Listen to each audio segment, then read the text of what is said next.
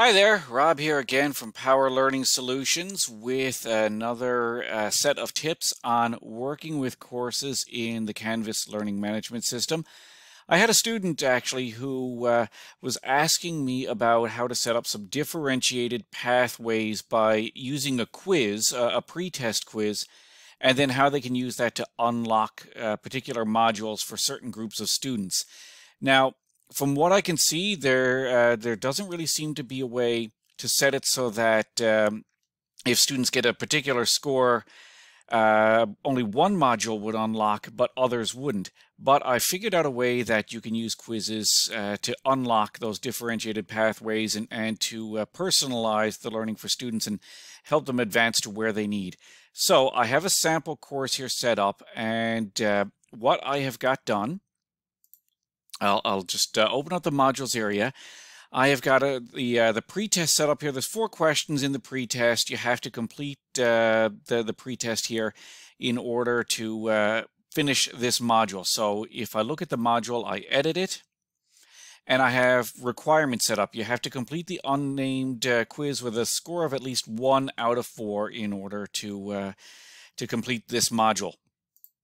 For the first pathway here, this is for the students who score a little bit lower on the pretest.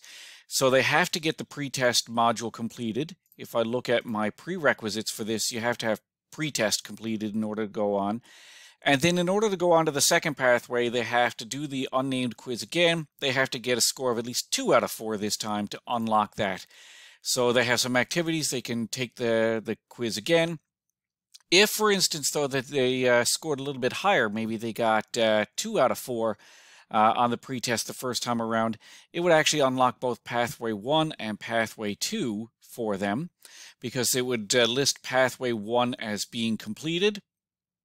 I have Pathway 2 set up here that they have to have pretest and Pathway 1 completed, and then they have to score at least 3 out of 4 on the quiz to unlock Pathway 3 and so forth.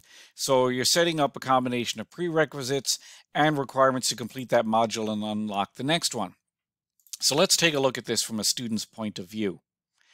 I have the pathways here. They're hidden from students right now. They can see them, but they can't access them.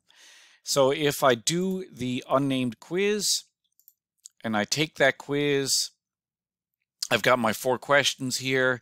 So is this true? I'll answer yes for this one.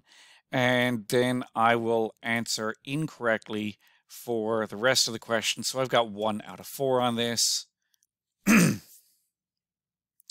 My quiz is submitted. I can see what I got correct and incorrect.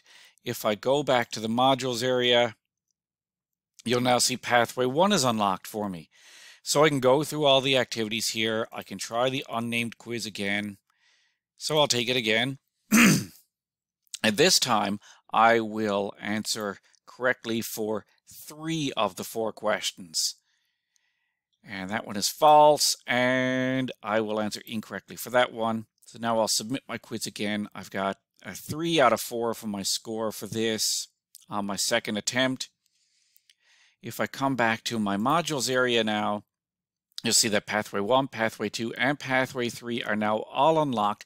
I got a sufficient score. I can skip Pathway 2 this time and go right on to Pathway 3.